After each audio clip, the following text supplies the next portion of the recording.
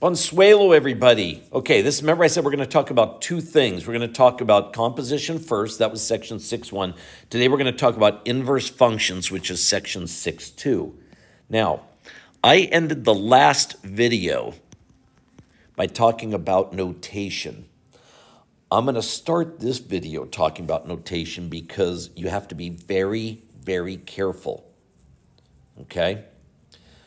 Because how do we indicate an inverse function? We write it like this. We use a negative exponent, or what looks like a negative exponent. But that doesn't mean what a negative exponent normally means, okay? When you're using that -1, and it'll never be -2, -3, it's just -1, it means inverse function, period. That's all it means. It does not mean change the position of the value, okay?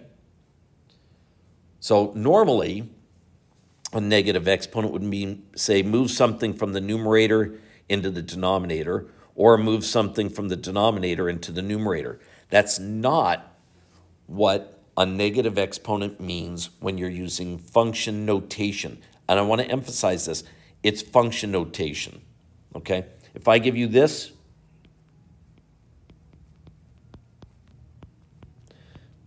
okay, notice the negative exponent is not on the function notation symbol.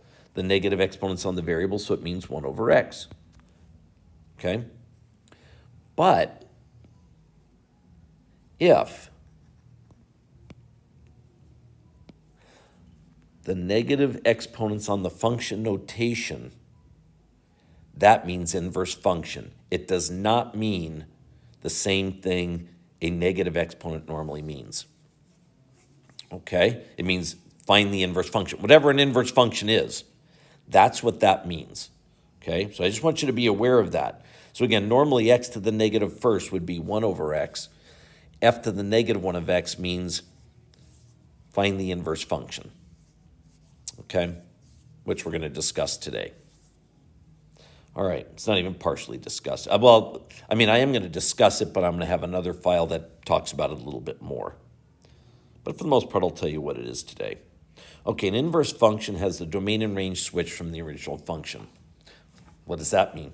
Remember, domain is your x values, range are your y values. So basically, you're going to switch x and y. Really, I mean, that's it. Okay? The thing you got to be careful of, quite frankly, is the notation. This is what messes people up more than actually how to do it, okay? So, given 2, 3, 5, 9, and 13, 24, what's the inverse function? Well, you just switch the x and y, and it's 3, 2, 9, 5, and 24, 13. Why we do this, I'm not going to get into today. We'll do that when we start talking chapter 7. Like I said, this is really more of an introduction to chapter 7 than it is part of chapter 6. I don't know why they put it in chapter 6, but they did. Okay? So again, notation, I can't emphasize that enough. Okay? So for example here, given f of x equals 7, 9, 13, 10, 41, 23, find f to the -1 of x. That does not mean what, like put it in the denominator. It means switch x and y. So you get 9, 7, 10, 13, and 23, 41. Okay, now for equations. So that's pretty straightforward. And actually, this is pretty straightforward too. It's not really all that difficult if you can just get past the notation. Given g of x equals 3x plus 2, find g to the -1 of x. Okay, so g of x equals 3x plus 2 means y equals 3x plus 2. So what we do is wherever there's a y, you put an x, and wherever there's an x, you put a y. Really, that's all it is. You just switch the x and y, and then you get y alone. Okay?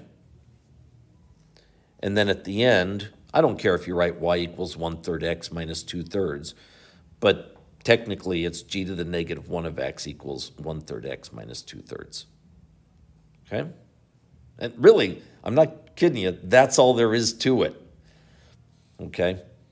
So here, given k of x equals x plus 7 over all over 11, find k to the negative 1 of x. You switch the x and y. Again, remembering that the k of x, that refers to the y. You get y alone, and then write the equation, k to the negative 1 of x equals 11x minus 7. So quite frankly, that's it. You just have to be really, really careful about notation, and I think you'll see that eventually when we start doing some problems, because there'll be another file a little later on where we start doing some problems. Okay, that's it. Bye-bye, everybody.